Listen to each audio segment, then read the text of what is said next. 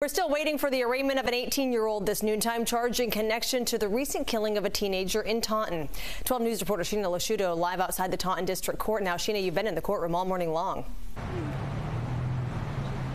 Yeah, and we're still waiting, and so is the victim's family. They're hoping to witness today the first steps in what they hope will be justice for their loved one. Now, this tragic story involves two teenagers, an 18-year-old suspect and a 17-year-old victim.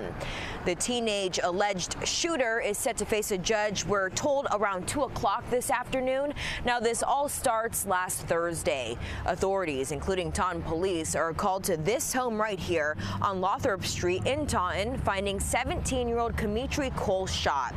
Cole is from Brockton. He was pronounced dead on the scene. Detectives were there on scene for hours looking into what happened. The suspect has been identified as 18-year-old Kareem Gendraw. Gendraw is in custody now and is set to answer to a murder charge here today. He's also accused of carrying an illegal firearm. Now, again, we are told by court authorities that this arraignment is likely going to happen around 2 p.m. today. We will be inside for that. This morning, we've also connected with the loved ones of the victim. They tell us that the victim was a loving man who really cared for his friends. We'll have any updates for you tonight on 12 News at 4 o'clock.